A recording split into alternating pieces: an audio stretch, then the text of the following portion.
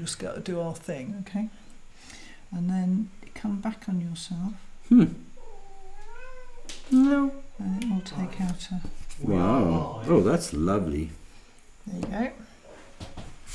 Try that. Hello everybody. We are just waiting for 8 o'clock before we get going seriously. Welcome if there's anybody there watching us so far. There's nobody here at the moment. Oh, right, okay. So I don't have to worry. We don't have anybody. I'll tell you when there are people. Okay. Yeah, if nobody joins us. Oh, well, then we'll just chat and have fun. That's it. So if you need to get it out, then just come across it and it'll just come out. Yeah. But it allows you to do really, if you have to ever cut a grid, it's a really good way of cutting a grid. Wow. But if you want to play with one, I'll give you one of the student ones to have a take away. And oh, great. You can have a good play with it. Are we in the room yet? We've got three. There are three people. Excellent. One of those is ours. Oh, right, okay. Not long to go now till 8 o'clock, and we can say hello properly and get started. That's absolutely wonderful. It's a good knife, isn't it? Yeah. I would encourage all Lino people to have a go with that. We'll have a chat. So where did you got this? So this is Japan? Well, yeah, but you can buy them in the UK. Okay. But it's for cutting the outline of the Japanese woodblock. So it's called a hangito. Hangito. Yes, HANGI-TO. TO is knife. And they're just really good precision tools for getting into corners and things like that for lino. These angles are quite interesting, huh? Yeah, I've got different ones. I've got the way they're that one's sharpened to do a straight line, so this one will only cut straight lines. Oh, they're really beautiful. Right, are we at 8 o'clock? No, not quite. Wow. Minute left. Minute left, okay. Oh yeah.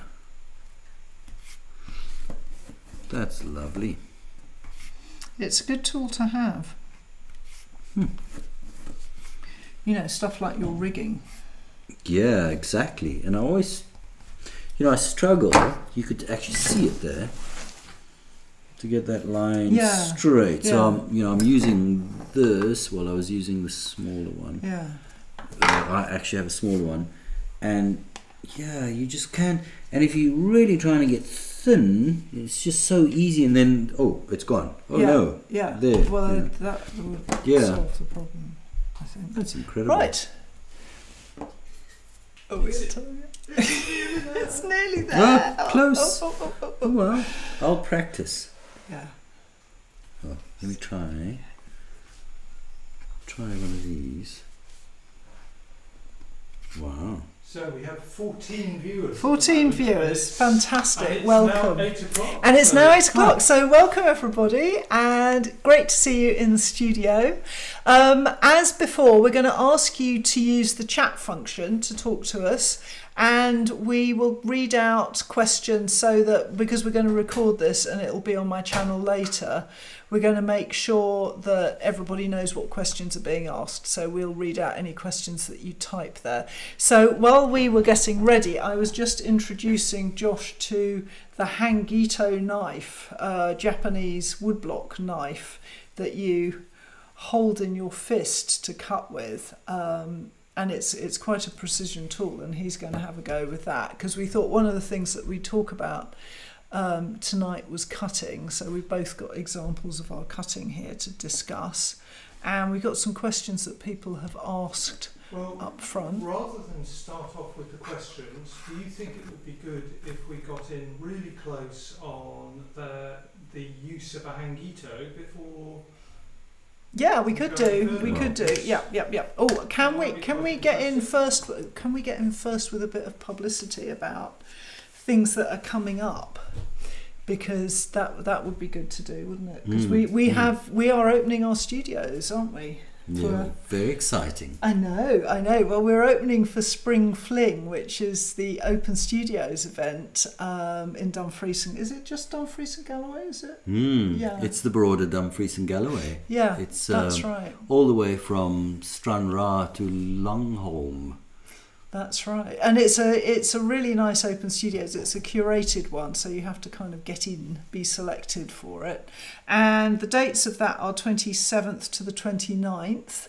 But if you are one of the people watching this on live stream because you live abroad or whatever, then I will be doing a live stream on the Thursday night, which is the 26th, I think, or the 25th or the 26th. So there'll be a live stream of this Open Studios event.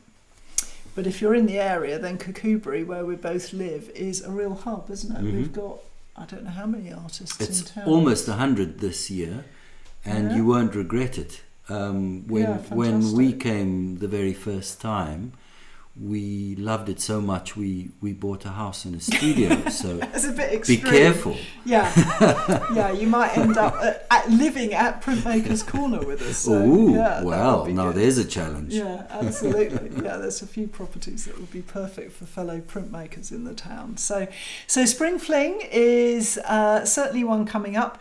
The other couple of things that I wanted to mention is my dear friend Mara Cozzolino, who you might know from social media. She is a Japanese woodblock printmaker, and she does amazing prints, and she's based in Italy. She teaches as well, and she is coming from the 10th to the 15th of June.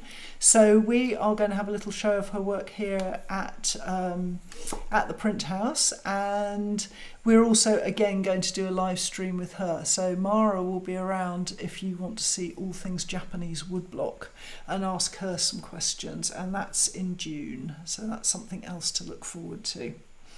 And I think we could probably kick off now with a bit of cutting. Do you think? A little bit of close-up stuff. So if I get Ben we've got several cameras on at the moment, so great view. Good. Yeah, that's a good view. I'm going the wrong way. I was going to wave at you, but I'm going the wrong way. Okay. So what we're going to do is we have this knife here. Now, if you have ever bought a set of tools and wondered what this slopey knife is in your set of tools, it's a Hangito, and it's fantastic for cutting lino. It's really designed for Japanese woodblock, but it's really, really excellent for cutting lino as well. So if you buy a set of tools, it will come with a long handle like the rest of the tools, but the reason this is a short handle is that we've cut the handle off because you hold it in your fist. So if I can show you, I'm bending my arm here a little bit. It's held in the fist, and it's just the tip of the blade. So I have some stained lino here, and I'm just going to cut a little bit out with this knife. Are you okay there? Can you get, shall I turn a bit? So, because Josh hasn't come across this knife before. Decided I've hit the wrong button here. Sorry, we'll just let Ben get organised. You got it? Oh, you're going up. There we go. We're going back into focus now. Okay. Okay. So you see it's held in my fist, and the long point is towards my knuckle and the short point towards the back of my wrist. And I'm just going to use the tip of the blade, and I'm coming into the lino and just bringing it along. Lots of people use scalpels with lino. This is sort of like that. I like it very much because it's very precise, and I'm just following the ink line here to make my first cut. And note the other finger from the other hand. Yes, that's a good point. Which is the guide. That's right. So I'm stabilising everything, and I'm coming back on myself now, and hopefully you can see I'm releasing a little sliver of material there, and it's really handy as a precise tool for getting a little tiny bit there. Does that look clear to you on the screen, Joshua? Yes, absolutely perfect absolutely on the screen. Perfect. Yeah, it so looks perfect. If you have, it's especially good with grids actually, with little things like if we go down here, let's look at that. I've got two little tiny bits here that I need to cut out. So I can get in there and make those 2 little cuts, and then I'm just flipping it, and you see the blade is going in at an angle, and I'm just going to come around again. So I'm moving the lino rather than the blade, and just releasing those little tiny, and you see how that's taken out those 2 little tiny bits there. If I tilt it up a little bit. That's wonderful. It's a really, really handy, if I put my finger in, you can see that's tiny. You so can see it it's very a clearly. really, really nice little precision blade to use, and you'll find those, you can buy them individually, but you will also find them in any sets, like power tool sets often have one in, and those blue boxes of budget tools that you can buy, of 5 tools. Can you just run the tool along one of the straighter lines, Yeah, of just to course. show people how? Okay, so I'm going to run it works. along this line, and I don't want to undercut the line, I want to cut at a bit of a slope. So I'm going to come in, you can see I'm at an angle there, so I'm away from the lino, and I'm just going to come along and take my time, and I'm just using the tip of the blade just to run along, and then I'm going to turn the lino around and come back on myself, and just, there's a little bit of ink there that I want to show, and you can see that's giving me a lovely precise little cut there. So it's a very nice tool, that. So Excellent. yeah, I recommend a hangito as part of your Japanese part of your lino kit for cutting lino. And now Ben is trying to get out of the confusion of cameras so that we can go back to the main screen. Have we got the chat up? There's Angela. Yeah. Hang on a second. Yeah. Ben's just not put the chat on yet, so we can't see if any of you are saying hello or asking questions. I'm afraid you won't see the chat. Oh no, because the you can chat's talk on the about us and we screen won't here. see it, so you can kind of say rude things about us to Ben and Angela, who are So behind we the have, camera. We have a number of greetings from various Oh, that's people. nice. And Phyllis Baker wants to know if we'll be talking about maintaining carving tools. I think Ooh. not this time. Well, but a little bit. We can do a little bit towards the end. I will hop up and get my stuff for that. we don't have any direct questions other than we'll be talking about maintaining tools. So for the time being, perhaps you should. We can start take one off with some of the questions ones from that have been. yeah.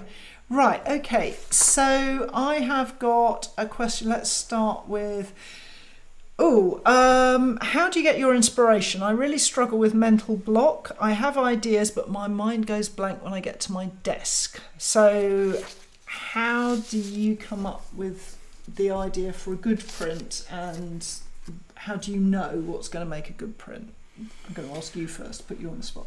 I go out and find the inspiration. So I go what I call landscape hunting trips, whether it's a walk or a drive, or I actually physically go and find it. And I know what kind of light conditions I like, so I'm quite lucky that I can put the by appointment sign on at my studio door with a telephone number, and then off I go, and it becomes really important part of my job, and I like to go and find it. I mean, I love walking, and when I'm walking around with my camera, there's already a serious inspiration that happens, hopefully, because I'm already prepared for the kind of conditions that's going to happen.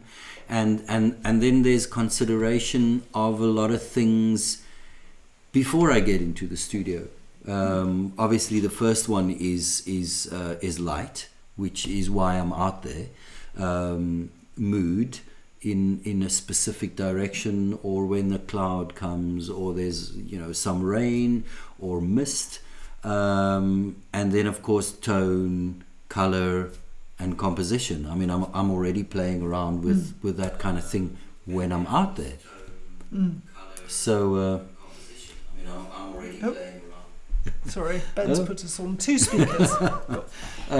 So yes, when I'm out there, all these things are considered, and then I come back after hopefully a wonderful shoot, and I have 100, 200 images that I choose one of, and then this is then the inspiration that leads me for a 2.5 weeks project in the studio. Yeah. But you're very businesslike about it, in the sort of, you know what you're looking for, and you know, you seem very sort of organised about. Yeah, you know, I've I remember at university, I remember the one artist at uni had this idea that this might seem a bit crude, but is it 9 o'clock yet? No, it's not 9 o'clock yet. Oh, okay. Well, I better watch my language. Yeah, I was going to be somewhere where anyway, he said that, you know, his art pieces are his prostitutes, and he is the pimp, and he doesn't care what they look like as long as he sells them. Ooh, that's not my idea. No, you know, so it actually takes all. So I've always thought that, you know, there is some things that I love to do. Yeah. There's a huge range of things that I love to do. A small percentage of that range will sell. And that's what I focus on. I do play around with some other bits, you know, at other times of the year, but you have to be realistic if you want to survive in the world and eat and you know, pay rent or whatever, your mortgage. So I've always been quite pragmatic about it, but also make sure that it falls into that passion as well. I was going to say, yes, if it's there must be an overlapping bit. Of course, I can't create something just purely because, oh God, it's going to sell. Yes, I'm going to sell loads, but I hate it. Though. You know, that's the thing. Yeah. So I think as long as you find that middle ground. I think and so. You? I think for me, I mean, I go out into the landscape, and like Josh, I kind of have an idea of what I like to work with. And like Josh, I take a camera, and sometimes I take a sketchbook, and I do drawings, and I take loads of photographs. And I think what I find is that when I come back into the studio, I have to draw until the idea emerges. So I'll do thumbnails and I'll do sketches, and I'll do designs, and sometimes I will look directly at photographs, sometimes I'll just make do with what is in my head until I find something that I really want to work with. But I think that it's something that I know if I keep going enough, then I will get there. Oh, he's going to show you how beautiful this is. Let's see if we can tilt it. It's gone very wide. It's gone very wide. Look at those beautiful drawings. So this is what she's talking about. So let's see if I was looking at them and admiring them. Oh, Ben's going to rescue us with that. Right, okay, so isn't that incredible? How lovely. So that's what you're talking about. So this is the kind of scribble, yeah, this is the kind of scribble that I do. But I have to, in answer to the lady who asked, there isn't a sort of, it's not like I see the image and I'm struck with this beautiful idea and it all flows. A lot of it is simply, I draw until it comes out. It's like a process of just drawing and trying and trying and trying. And then suddenly something will click that excites me about that landscape. And then once I've got that to hang on to, then I can start developing the big design for the print. But like Josh says, you know, there are certain things that I like that won't sell, like, you know. But the things that will sell, you have to really be passionate about, because if you're just doing it because you think somebody will like a nice picture, then it won't come across well. Somehow there is a kind of, you have to care, you have to really want to do it. So yeah, I have to work at that. People would ask me if I do, if someone has an idea and someone gives me a commission to do something, and I tell them I do it very rarely because I have to have a passion for it. Yeah, you can't just turn I can't it just on. say, okay, yeah, well, great, this is like another, like so many, pounds in the bank. It's not the point. The point is I have to be passionate, otherwise I'm going to create something really terrible. So, yeah. Yeah, that really shows. So I think that probably answers that question. If we have we got, don't know if we've got any other questions. We have a question here. Right, do you ever start on one that has clicked and then realise it isn't working after all? Yes, that does happen occasionally. And thank you, Mauro, for that. It's I think for me, just occasionally. Usually what happens is that either it happens really early on in the drawing, in which case it's like, so what, or there are times when I will get through, and it does, I mean, it's only happened a handful of times, but I'll actually get to nearly the end of the print and then I'll suddenly think, actually, do you know what, I don't like this. And once that's very different from I'm really struggling with this, because really struggling with the print often leads to a really good outcome. But once you take against a print, it's almost impossible to work with that print, or at least in my head it is. I don't know, how do you feel about that? You don't? I have so much considerations before I start, so I have so many images, so many pictures that I go through and select to that beautiful one that I find so passionate, such beauty in it.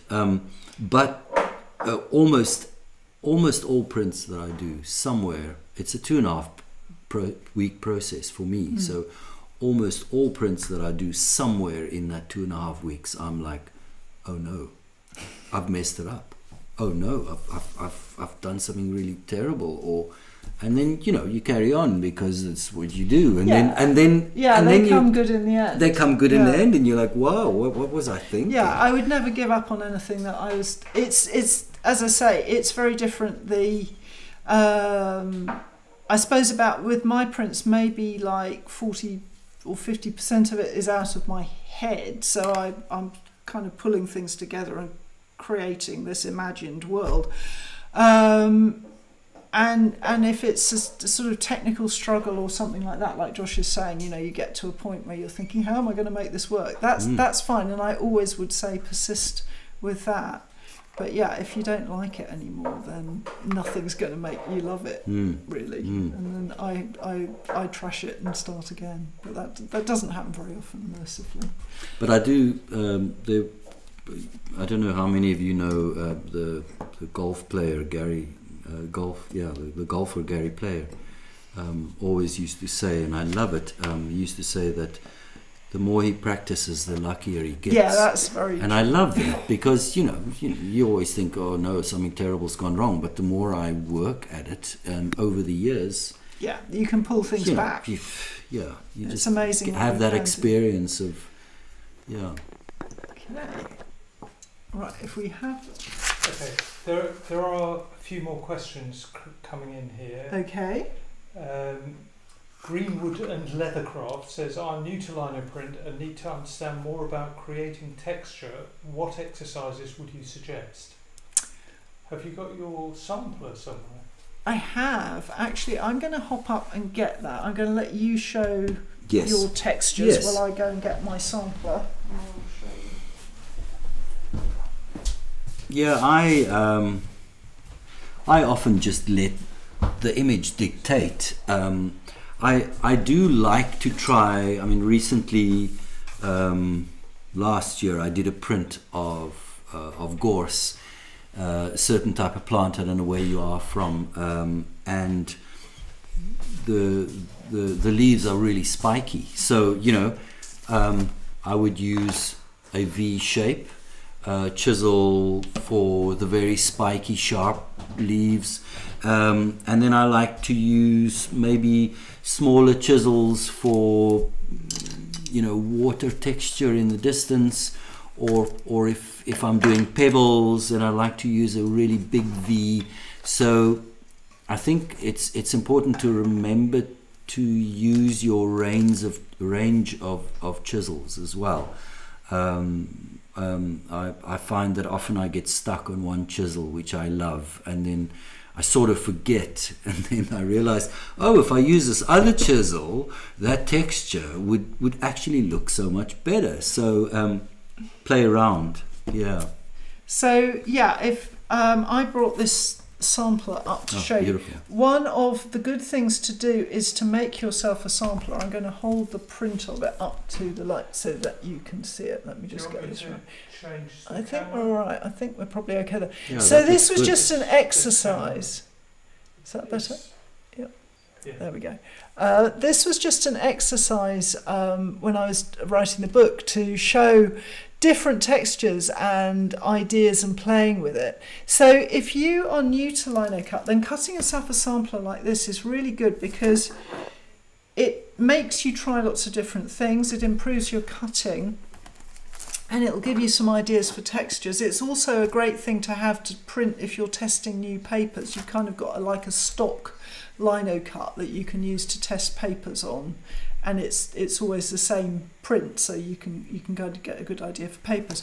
The other thing I would say is try lots of different ways of making marks on lino. So here is a piece of lino that I've stained pink, and I've got various things that I've used to draw on the lino with, and this is traditional lino, so this is the stuff with the Hessian backing, and sometimes I use paint brushes to mark up my lino, sometimes I use dip pens, sometimes I use soft crayons. Now we're a bit different in the way that we work. With me, I make marks on lino and then I cut around those marks. So my textures are created by the types of drawing that I do onto the lino and the fact that I'm cutting around either pen or pencil or paint or whatever, and that's how I get my textures. Whereas Josh, I think you use a Sharpie to mark up your lino, and then it's the way you use your tools with that. I let the photograph that I'm working from guide me with what chisel to use and then what marks to make. I think also the fact we both use traditional lino, which has a brittleness and it snaps at the end of each cut, is really, really important, because if you use the easy cut stuff, and again I'm going to hold that towards the camera, when you cut it, these bits don't snap off. You have to cut out at the end of the cut as well. And the problem with that is it encourages you to always be using a scooping cut, because that's the easiest way to clear material out of this easy cut, the plastic stuff. Do you want a closer view of that? And no, it's okay. I think they get the point. And that means that you tend to make the same mark again and again and again, and then like Josh was saying, that's the same texture all the time, so you get that repeating scoopiness. So my advice would be to make yourself a sampler and also try a variety of materials to mark up your lino, and like Josh says, try to keep changing tools and trying different tools. Speaking of which, I went out while I was out there. This is the blue box of tools, which seems to be reasonably universal, and that one comes as a set of long handled tools, one of which is a hangito knife. So I haven't got one in this set, but it'll come as a long handled tool like that. We were talking about hangitos earlier, so that was a kind of economy box that will have a hangito, which I'm going to send Josh home with one of these tonight to make him practice with. I will. There are some other questions here. Any tips on managing to translate a 3D view into a 2D Linocut? Oh, interesting question. So I think it depends. If you want to get distance, think about the fact that when you are looking at something in real life, you have like the most contrast and the punchiest part of the image, and the most detailed image is the close-up, and then the further back you go, not only is the paler it goes, but there's less contrast, so it's more subdued the further back you go. So you can create a lot of feeling of distance by controlling that kind of, so for example, let's say you were doing some rocks, which is like my thing. I might, in my foreground, I might have a rock that is maybe 4 different layers of colour and quite bold, and then in the middle distance I might have a rock that's maybe got 3 layers of colour and is less bold, and in the background I might have one that's got 2 layers, and in the far distance I might have one that's just a colour. And so I can control, as I come forward, more detail, more contrast. So you can actually do things like that which will make a more 3-dimensional image. What I also do with cutting is I also use chisels to try and get the feel of distance. So I would in the distance use a smaller chisel, and as I'm heading closer to me, whether I'm doing rocks or whatever I'm doing, I would use a bigger and bigger chisel. So my marks would then be bigger and bolder. But with tone, I agree with you. Those lovely tones getting softer and less contrasty towards the back. And also things just being a lot simpler at the kind of back of the view. Absolutely. To the front. Yeah, I think is important. Greenwood and Leather Crafts has come up with 2 other questions, which are, I think, possibly related. How do you create really clean corners? WOB, I assume that's white on black. And then, rather than cheap set, what's the best Hangito knife to buy on its own? And I think those 2 things might be slightly related. Well, you would know more than me. With corners, there are a couple of things you can do. You can actually use a V to get a nice corner. I'm going to ask Ben to come and film this. No pressure. Why did I say that? Okay. I just need to... It's not a very accurate corner. To the camera. Okay, let's come on. I don't use Josh's. So if I had to do a corner, okay, you're right there, then a neat corner, then I might start with a V tool, and I would actually go in quite high. I get it into the corner and I go in quite bold like so, and then I can get into that very corner and then run up. Let me just get this straight, and then probably come around the other way and run again from that up like so. So I'm actually starting in the middle bit, and then I can clean away like so to get a neat corner. And if it's not quite neat enough, I can use the side of the tool just to sort of neaten things up. That's one way of doing it. And then a Hangito way of doing it is to get my Hangito, and then I'd put the point in the corner and come along and come down into the corner, and then hopefully I can just go across here, and maybe even if I'm lucky that bit will just pop out and leave me a neat corner. So if you want Hangitos on their own, you can buy good quality Hangitos as a single tool. I don't know whether you're in the UK. If you are, then Intaglio printmakers or hand printed sell Hangitos. They also sell left-handed Hangitos. McLean's is good in America. If you have a look at my resources section of my website, then there's a whole list of suppliers on there. But yeah, you should be able to get yourself a Hangito, and they cost about 26 quid, something like that. The same as a sort of good file tool, I think. And that will give you a good quality Hangito. I would aim probably at the sort of 4mm, 4.5mm size rather than the... You can buy these much smaller, like 2mm jobs, and they're okay, but they're easier to snap, so I would go with something a little bit sturdier if you were getting one for the first time. So if you want a more crude way of doing it, You're bringing all the class to the evening. I'll just show you what I do, which just a different way.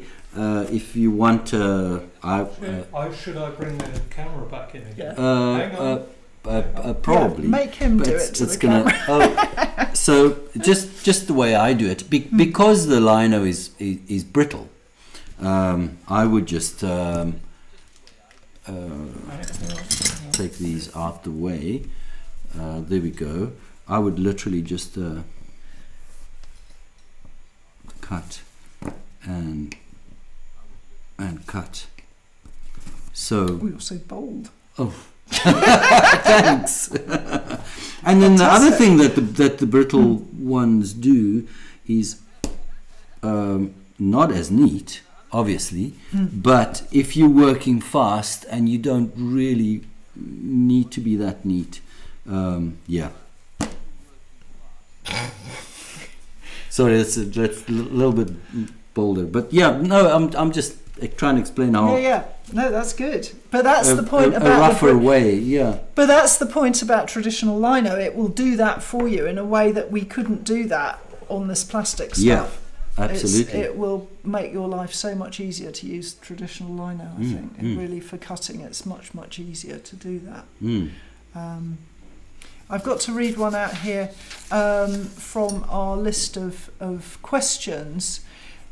Somebody was asking about monoprinting, because both Josh and I create monoprints. Josh really is the expert because he's been doing it a lot longer than I have. He kind of showed me what to do.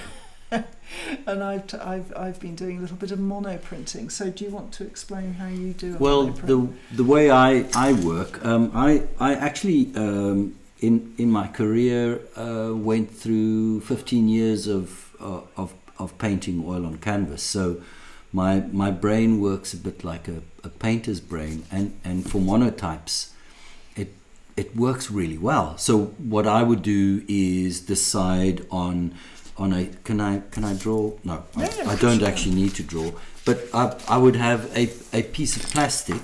I'm just going to swap over to the GoPro. Okay. Yes. Perfect. Yeah, so I would have a piece of plastic that I work on, white perspex, and then I would decide on the size of my print, which in the permanent marker I would actually draw on the perspex, and then I would have from normally a photograph, I would have an image that I would then draw, and that's the thing I wanted to do a monotype of, and then I'd have a piece of paper that's bigger than the block, obviously, that I would stick down with masking tape on the one side.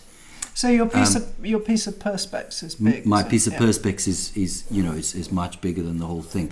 So the piece of paper is bigger than the block, and then this piece of paper is then stuck down with masking tape, broad masking tape on the one side. So I flip that, and it stays there through the whole process. So that's the only piece of paper that this image will be on. And then around this bit I would have thinner masking tape, and then roll a block of ink in that thinner masking tape. And what I would do is I would normally mix in a transparent white, which extender. An extender. Yeah. Which then means, and I normally play with more than one color per layer, so I would roll up a block of ink with this extender, which then means when I pull off this masking tape, I have this solid block of ink, but I can see my drawing through that block of ink, and then I wipe that block of ink with a cloth over the finger or different things. So if you wanted a white tree and a coloured background, you just wipe away rather than cutting. Away the ink. Wiping rather than. And then when I'm happy with my drawing, I would put the paper on top. It goes through my printing press, and then that drawing in the block of ink is on the piece of paper. The piece of paper stays there, and then I'd roll another block of ink, normally darker layer, and I would do another drawing. And I would print the second drawing on the first, and then a third and a fourth and a fifth, or so you're building whatever. up the layers. Building up layers, building up drawings printed on top of each other. So Ben, do you want to pass me the big one that I've just drawn, which is a bit of a monster? The drawing on the acetate. So Josh showed me how to do that, and I do it slightly differently, based very much on what he's taught me, and I'm just going to show you one here. Josh works on opaque sheets of plastic. I don't. I work on clear sheets. So here's one that I'm just going to put a piece of paper behind so you can see it. So here is one that I'm about to start. Let's just get that behind it. Yeah, there we go. So here's one I'm about to start working on, and I work on this because, unlike Josh, I'm unable to make my mind up, so I change things all the time as I'm working, and this means that I can ink up this very thin acetate sheet, and just like Josh, I have a piece of paper that's attached to it that comes down, and I'm wiping the areas that I want. But it also means that I can, if I am inking up, I can make marks on the back as I go. So if I change the rock shape or something, I can redraw it on the back as I go and know where I am with it. I can also shine a light through it. The drawing's actually on the rear of the material, so I can do whatever I like on the front, and there's no danger of losing the drawing. So that allows a bit of flexibility, but unlike Josh, who prints his entirely, don't you? I draw into mine afterwards, so I work on it afterwards with pencil and pastel and paint and things. So my mono prints are actually mixed media, if you want to be picky about it, because they have drawing elements and they have oil pastel elements and things to them, but yours are pure printed work. But so I think we're sort of both coming from very much the same place, just a slightly different approach. It's a very exciting thing to do. It is. It's a very one way. It's wonderful because it's softer, so it's far more. It's like a painting in print. It's just really very exciting. But also, for me, it lets me get my drawing out and get drawing on it, which is something, you know, my prints are always, their foundation is in drawing, and it's lovely to be able to actually get onto the paper with a pencil and do some drawing in a final piece of work as well. Daisy Crystal Green says, I have an ink transfer problem onto Gampi. There are minute bumps in the paper that mar an ink transfer. I think I should sand paper the Gampi to ensure smoothness. Is this the right approach? Gampi? So it must be quite lightweight paper, I would have thought. And this is lino printed onto Gampi. Is this with a printing press? I think possibly, if you're having trouble like that, try a different washi paper, because there are loads of washi papers with very smooth surfaces that will accept a lino print. I know Gampi is a lightweight tissue, so I think I might be misunderstanding, because I don't think you could sand it. I think sanding would be a bad. Yeah, I wouldn't it would do lift that. The fibres. Yeah, in it would. paper. It would.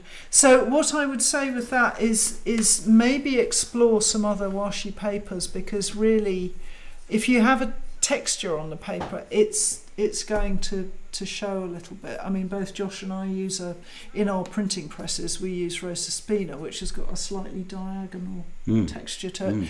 but I was at a show the other day and I can see who uses this particular type of paper that's very popular, and I can't remember. It's not Reeves, it's the other one. Can you think what it's called? Somerset. Somerset paper. And there's a particular texture, and I can look at people's work and know if they're using Somerset from the finished print. So I think if you're using a Japanese paper and you're having trouble, try another with a more accepting surface, because there are lots of different types of lightweight Japanese papers that should work quite well. Odette John says, have you etched your lino to create texture? I have. I've done it with caustic soda, and also I've done it with a Dremel, which is quite interesting to use. I always used to get offended because when I had open studios, I always used to get gentlemen of a certain age who would come in and tell me that I should be using a Dremel, and I was always a bit huffy about that. And then I did use a Dremel, and it's quite interesting. It does provide quite an interesting texture. It's like all these things, you have to have a reason to do it. You can't just like, oh, that's a nice texture, I'll just use it. You have to have a kind of a... So yeah, I have tried with caustic and I have used a Dremel tool, and both of which have been successful in the application for which I needed it. Have you? At university I did once tried a kind of an acid. I can't remember what it was specifically. Ooh, that sounds very 60s. Sorry. But it was very messy. But there was a guy at uni where I went to the University of Cape Town, and he was using an angle grinder, and really interesting, very difficult to control, but his work was extremely loose. Yeah, so I think it's worth experimenting. I probably don't do enough of it. I'm sort of set in my ways with chisels. I really enjoy it, but yeah, I am open to it. Yeah, caustic soda is quite fun to play. I mean, you have to, obviously, goes without saying, it's a dangerous substance, so do take it seriously, because you really don't want to get it on your skin or in your eyes or anything like that, and you don't want to breathe it in. But it does provide a very interesting texture, and some of my prints, I did one recently called Sketchbook Study Winter, and that's got like a winter snow sky, and that's all done with etching with caustic soda. Faye Kelly Tunke says, are you going to do jelly plate printing? My hands are too weak to hold cutting tools. Ooh, I've never done that. No, we don't know about that. No, sorry. We'll have to get a jelly plate person to come and visit us so that we can do that. Neither of us know. Excuse me, reaching across you. I'm going to grab the glass of water. I have played around with. You get a very soft. You probably know more about it than I do. A soft, rubbery substance to carve into. Pink, quite thick, which I once tried. Not lino. It is something you can find in art stores, which is definitely very easy to cut, but I had a problem printing it, especially when you start cutting away more of the surface, and when you're putting it through the printing press, it just wants to change and spread. But if you're having trouble cutting, then I would try the mono printing. Try printing onto a sheet of plastic where you're wiping instead of cutting, which I guess is how jelly plate works. I don't know, but there are some good videos out on YouTube of jelly plating. There's a guy that does loads and loads of them, and I forget what his name is, but there's some good stuff out there. But yeah, I would go down the monoprint route. Yeah, if you have trouble cutting. Can you remember whether you've done a video on the sampler and creating textures? I can't remember. I think I've done. I don't think I did one on making a sampler. That actually, we should make a note of that for when we get back to YouTube filming. But I've definitely done various videos on cutting techniques. and I think there might be some about texture in there. Right. I think the next question is probably one most relevant to Josh. I'm a beginner. I just bought a new etching press. The blankets are quite stiff. How do I soften them? I think you just throw them away. And you don't throw them away because they're very expensive. At university, I've always printed on an etch style press, and at university we worked with blankets, and it's just the way I always thought that's how you work with it. Until recently, I bought a wonderful press from Ironbridge, a gunning press, and they came and installed, and they don't use a blanket, they use paper. So they use many sheets of paper. They actually use paper that's called bread and butter paper, which I suppose is a cheaper paper, I'm not sure. Yeah, but it's a stiff paper, isn't it? Yeah, quite a stiff paper. The beauty of it is that you can take one away or two away, and the minute differences in pressure is really quite a nice thing to play with.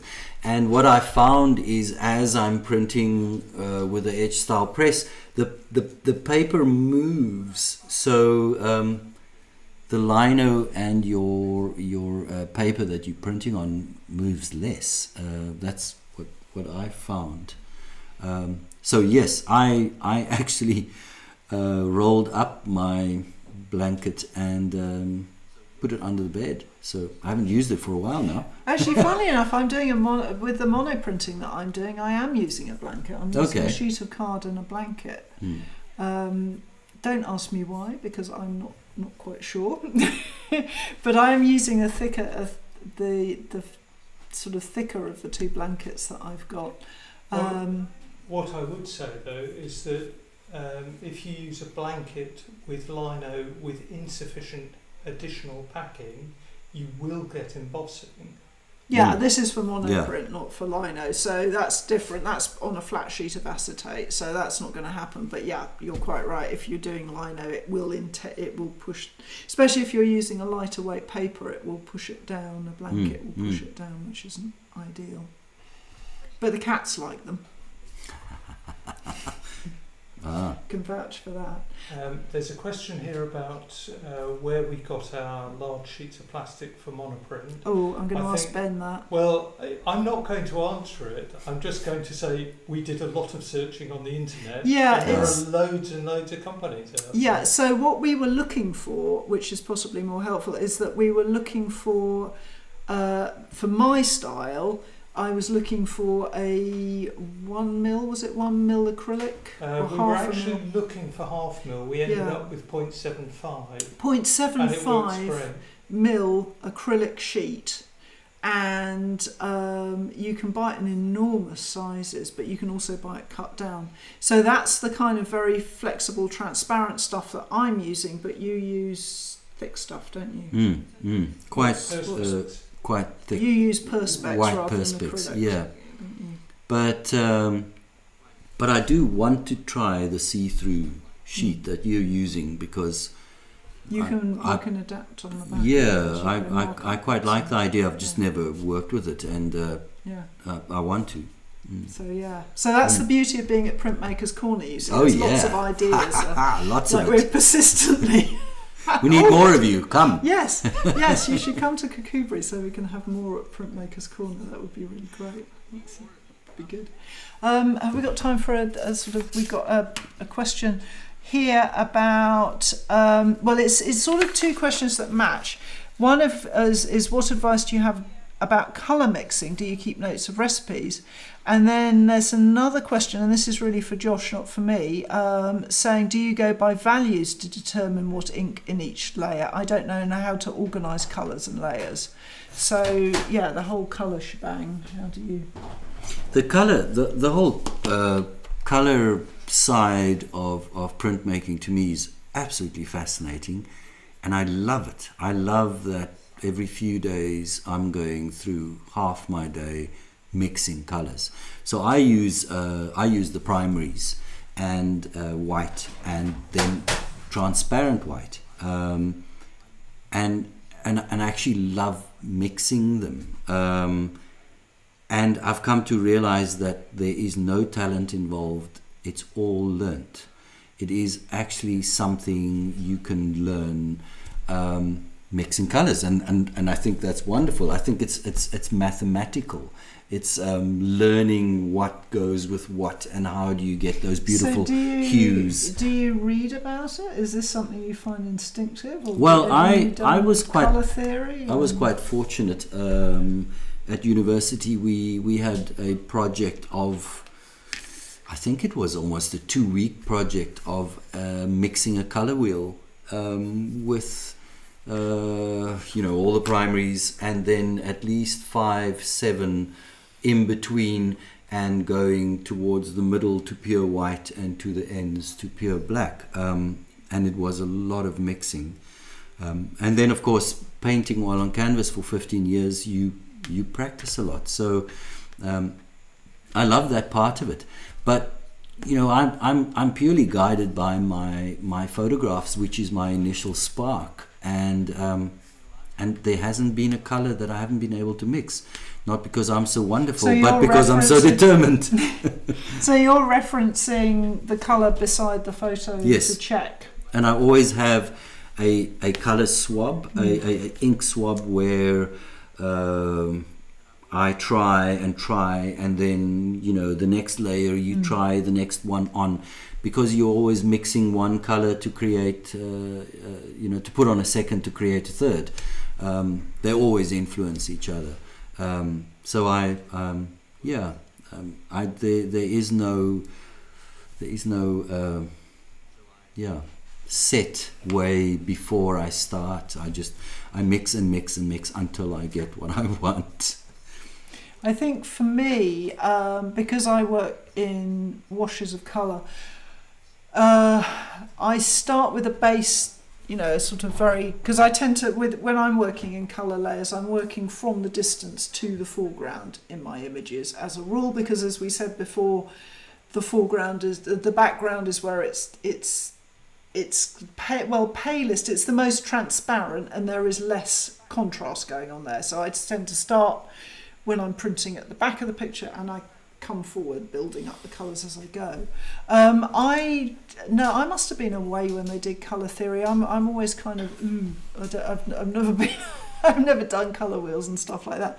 What I do though, and what was good practice for me, was that I used to teach a lot of one-to-ones, where I would mix the students' inks for them as they were doing what they wanted to do. So I would have like a Pantone chart or colour swatches, and I would show them, and they'd say, oh, I want that blue, and then I would match the ink to what they wanted. So a bit like Josh matching to his photographs. That was a good way of learning. But now I tend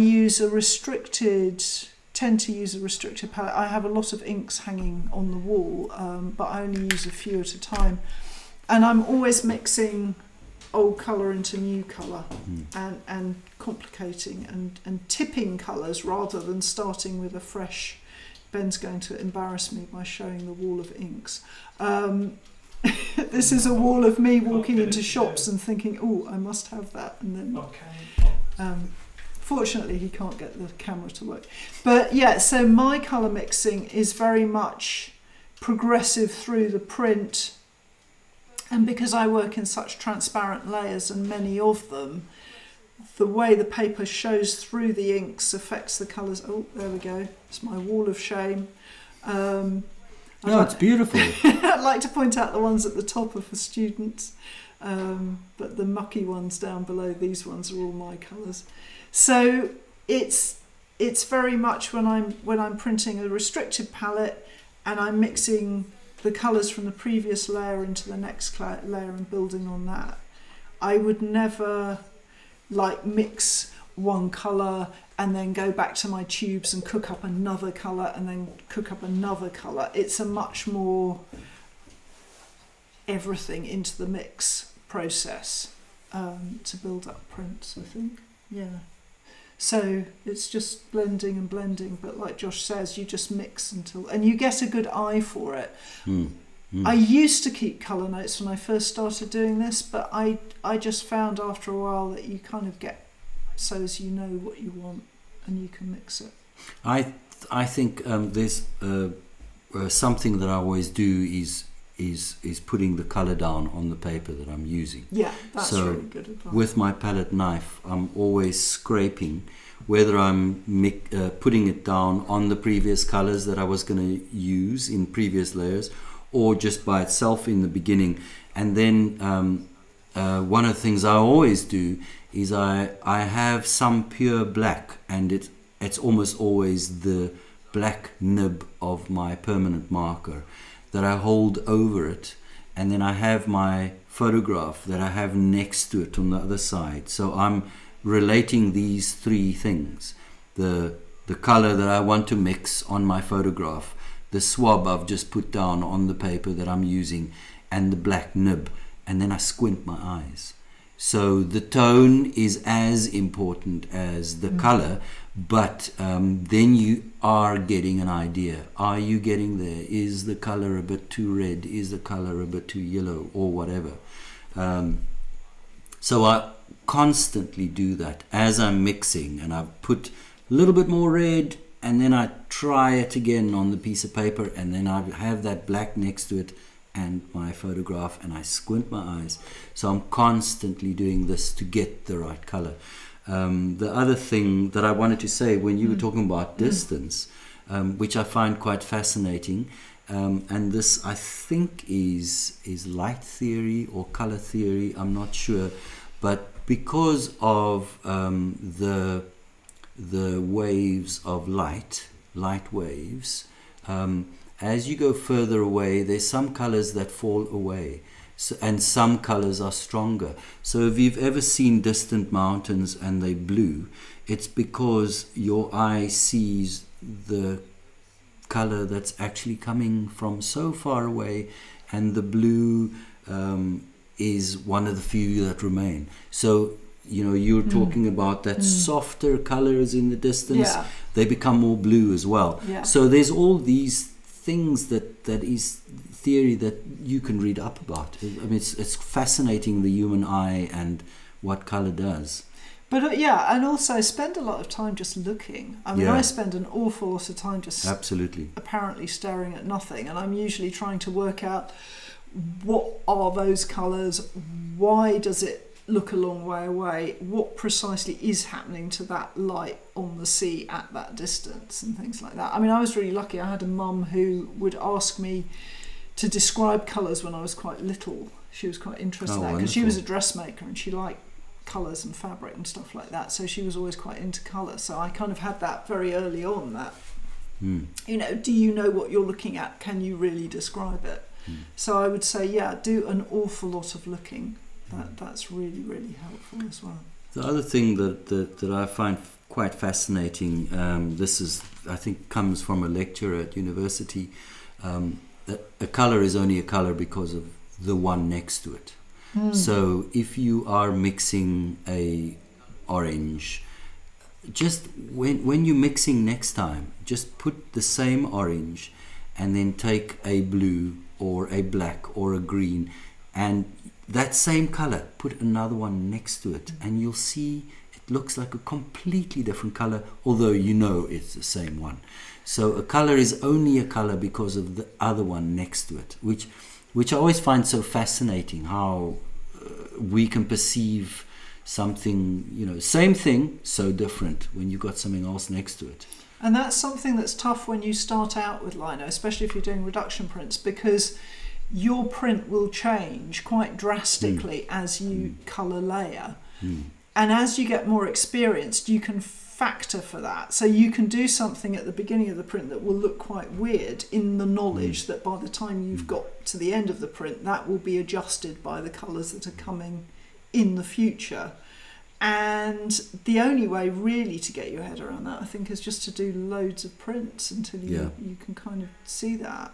Yeah, there's so many prints that I've done where by the second layer I think, oh no, and I change it, and when I get to the fourth layer I'm like, why did I change it? Why? Because that first proof that I printed is actually trust the your best one, instincts, because my instinct was this is it, and then my brain says no.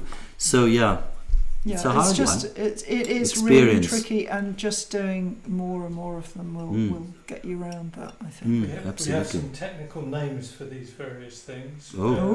Atmospheric perspective. That's I like it. Yeah, that's a good one. Yeah, absolutely. And colour being proximal and relative. Ooh. Wow. I'm sure that's what you're talking about. That's a beautiful word. Yeah. Proximal.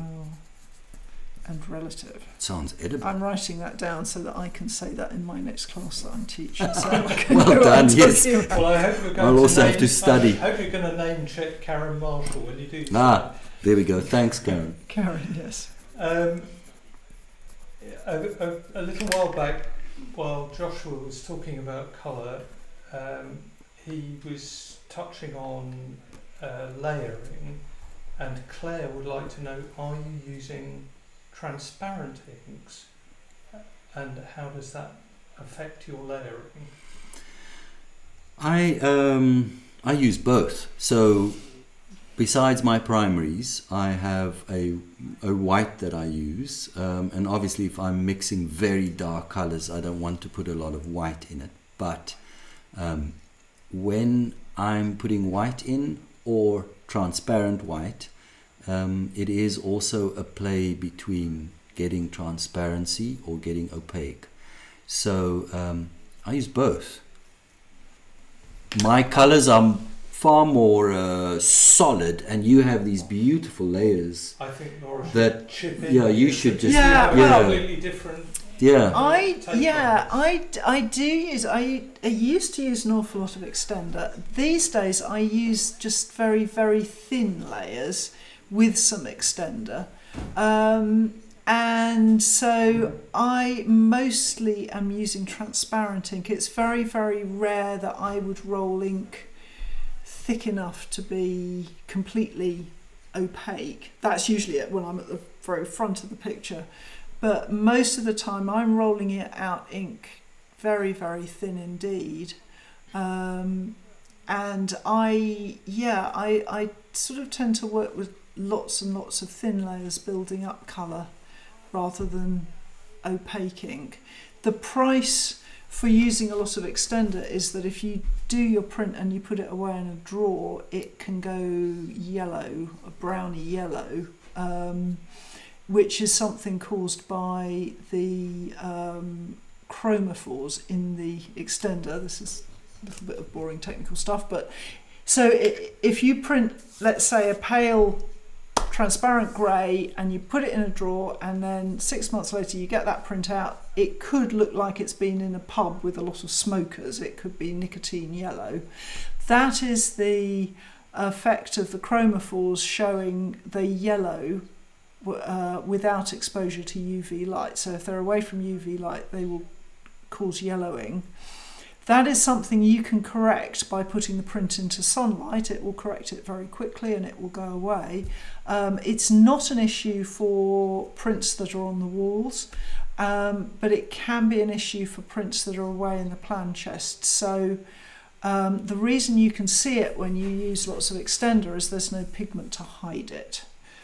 So that is something that I've come up against, and I'm much more aware of that now. So I tend to now use a little higher proportion of pigment in the inks that I'm mixing to get away from the extender problem. But that does mean then that I'm rolling out very, very thin layers to give that transparency, and that does give you very good transparency if you roll out just very scanty layers of ink.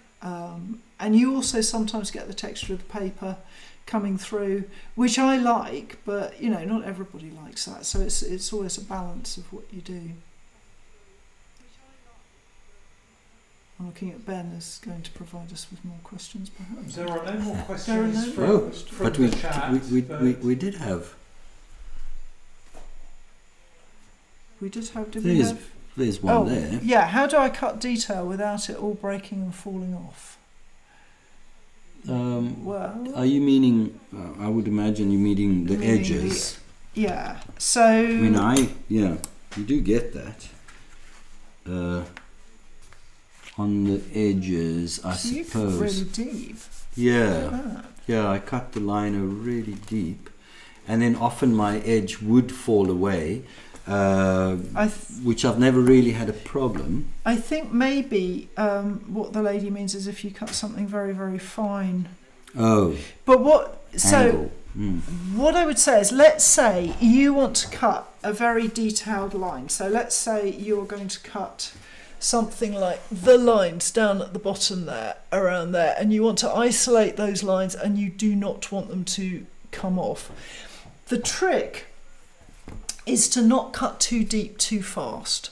If you're using traditional lino, then it's a strong thing, and once you've got those lines isolated, they will hold.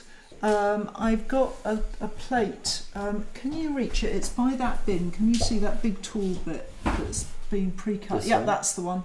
That's the ticket. Yeah, so I have got one here that's a nice example that's beautiful. of that. So if I hold that up, you can maybe see those lines there. That's the end of a print, and that's got very fine isolated lines there. Now, the print, the lino, is strong, and it will support very fine lines, isolated lines. But when you're cutting them, you want to cut shallow and then work your way down to deep. I think the thing is that it's very unnerving to cut a fine line, and the temptation is to dig in and then try and go along the edge of it. Usually people choose a V tool because they think that's going to be more precise, and then, you know, to really get that cut in one, because then it's dealt with, and that can really damage the line. I don't know if Ben, if you want to get the camera, I'll show you what I mean. Yeah, I mean, I've got bits that you could see didn't quite make it there. So what I'm going to do is I'm going to get Ben to come and film me quickly. I think we're getting a bit short on time, but I will do this anyway. Okay, so I am going to use a U-gouge. So instinctively people tend to go for the finest tool that they possess, because they think that will give them more control. But actually I'm going to use what is quite a wide U. So I'm going to cut around this little bit here, and I'm actually going to start away from that line. So I'm going to, no pressure on me to be very accurate, I can go along like so. And that's going to give me a little bit of breathing space. I haven't gone very deep, but what I have done is I've given myself a nice trench. And then I can go back in that trench, and I can use the side of the tool, and I can actually edge up to the line with the side of the tool, and I'm in control because I'm running along a trench that I've already cut. So I can just ease up to that, and I'm not going terribly deep, and just take my time and just pare away at it until I'm where I want to be. And then to finally isolate it, I'm going to turn it round, and I'm going to do the same thing on the other side. So when you get really good at this and practiced, you can run along the line and be fairly accurate. But if you're just starting out and you want to be confident, you see how my other hand is supporting the tool, and my fingers are holding the lino down. That just gives me a bit more control, and I can just come at it with the side of my tool, and I'm keeping it reasonably shallow and just edging up to that line. And that's just giving me that nice control, and I can go as thin as I want. So here in the corner, again, I'm relying on that kind of snappiness of the lino that we talked about, and just easing up to it. So rather than trying to do it all, and then here, I'm just going to use my blade, turn around, and then I can come out of that corner and get rid of those bits there. So rather than trying to do a sort of cut where I may be using a V tool, and I'm going in, and it's quite difficult to do, and it's quite hard to be accurate. You can see I've gone a bit wobbly there, and it's all sort of breaking and stuff, if you just ease up to it fairly shallow, and then if you need it deeper, you can always get in there and cut away deeper if you need to. So just do it in stages with the edge of the tool rather than trying to do that perfect first time cut. And that will allow you to sort of ooch up to narrow lines, and then they'll stay intact, and then you can get them nice and deep as these ones are in the foreground. And that's how I would do it. Sharp tools as well. We didn't cover sharpening, but what I would say is if you want to know about sharpening, I do have YouTube films all about sharpening. So there are several on there about stropping and also about sharpening on a whetstone. So check out the channel, and I think there are several there of that. So I think. How are we doing? It's 12 minutes past. Yeah, we're kind of at past the hour. Oh no! Oh no! Yes. It went so quickly. Oh no! So, Life is But a Dream, it says, for jelly printing, Andy Skinner. Andy Skinner for jelly prints. Excellent. He may be the guy that I've watched. Maybe. There's certainly one very good guy out there who does a lot of jelly stuff, which is really interesting. So, okay, so are we good. Signing off? I think we are. Wow. I'm just checking my little list. So don't forget, if you're in the area, do come and see us at Spring Fling. I think you're open, having a party night Friday night, aren't you? You're open late on Friday night. I am, for reasons best known to myself, doing it on Friday and Saturday night. I think because it's my first time, I felt keen. So that means we can come party on Saturday night. You can come party on Saturday night. Yep. So yeah, if you want to join in the party, come to us in person. If you can't do that, come on Thursday and you can have a look around my show, and we'll have a little chat online as well. So yeah, and as I say, there'll be a live stream in June with Mara Cosolino, who'll be talking about her Japanese woodblock and her various projects too. So that's one to look out for as well. Right. Anything else? Message from our sponsors? Oh, if we had any come to sponsors, Spring Fling, you won't regret it. Come and live in Kukubra. Oh yeah, that's even better. Yeah, we're trying to turn it into a printmaker's town. It's the printmaker's centre of the universe. It is. Lino printmaker's centre of the universe. Okay. Right, ready to shut down now? Okay, I think we are. Well, thank you everybody who's joined us. And those of you who came later to watch the recording, I hope you found it useful as well. So we'll catch you later. Bye-bye. Bye.